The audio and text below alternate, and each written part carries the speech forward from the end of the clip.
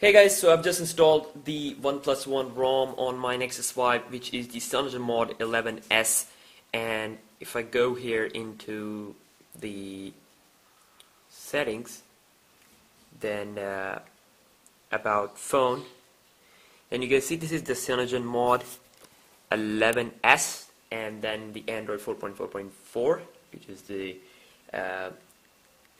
not the latest version of the Android, probably going to be replaced pretty soon. Then you can see, if you tap on build number, you will have developer options. So now this software is which comes with the OnePlus One. So the OnePlus One phone has this CyanogenMod 11S UI. Now this is a update. This was available like 4 to 5 months ago. It's almost, but I didn't make a video about that. But now it's updated, and this ROM, this is CyanogenMod 11S, is now based on CyanogenMod M9, which is the latest version of the CyanogenMod. So you can see that it is extremely smooth, and in terms of basic things, basic stuff, it is extremely fine. Wi-Fi, Bluetooth, and everything is extremely fine. Camera, everything works, and the camera is extremely great. The camera app, it's changed. It's like the OnePlus One phone. You can see that you can touch to focus. You can go here in the settings where you can change the size of your megapixels, then you can change the quality, and you can mess with some other options. Then if you go into the video mode, you can change the video size from 720p and 480p and 1080p. These are the options, and the video quality.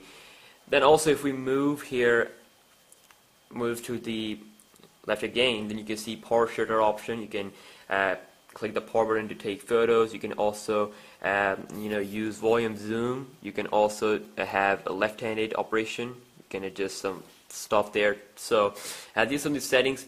Then of course, one of the best things that I like about this camera app is that when you record videos, you can actually touch to focus. Now this is something that we don't get on the Nexus 5 and the other Nexus 5 custom ROMs, but this is by default.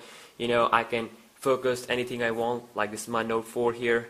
I want to focus it. I can focus it like this, and this is extremely great feature. Of course, after you're done, you can take photos, and you have dedicated button.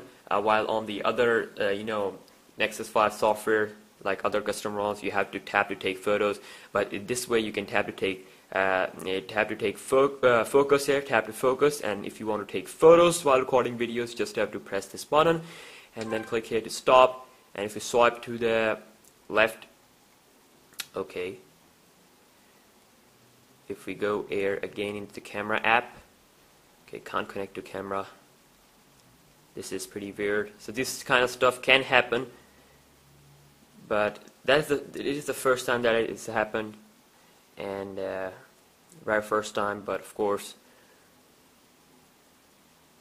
I might have to restart my device. But and again, another thing that I don't like about this ROM here is that basically you can't really edit a photo.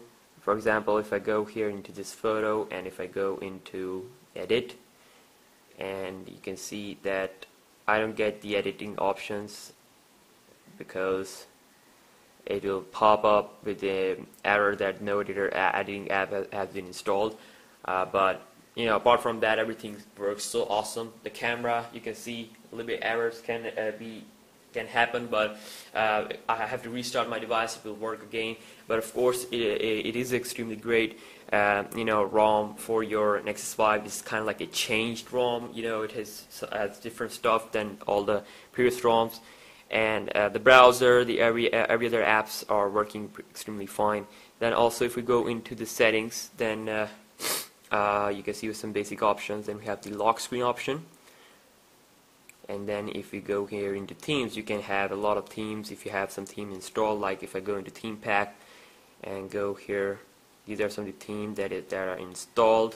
If I go to this theme and I want to apply everything, lock screen, fonts, and everything applying, and you can see now I'm running this theme, and you can see the icons, and extremely great. Now there's more like OnePlus One device. It looks like more OnePlus One. You can see the icons and stuff like that.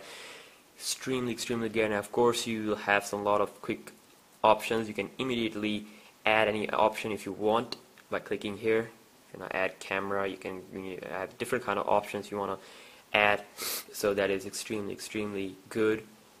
So some basic option, display and light, you can mess up with some display light option, the LED light options like battery light and notification light, which is extremely great. Then also we do have the performance where you can change some CPU kernels and governor types, kind of, or downclock your device. You want more battery life, and also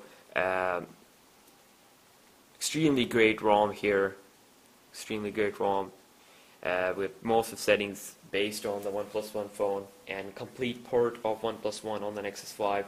And I haven't tried any kind of kernels, but it is extremely great. We do have the Apollo as the default music app, no problem whatsoever.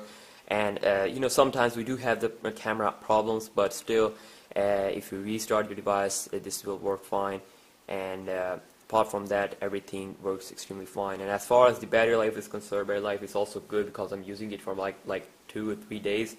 And I charged it and I used it in my university. I listened to some songs, and then but of course the battery was still has like 40% left after doing some stuff with the device. So I'm kind of in short, I'm satisfied with this battery life performance, and I will be using this ROM for about some times. And for of course it's the latest update based on CM10, and I'm looking forward to install more updates of this ROM when it will be available.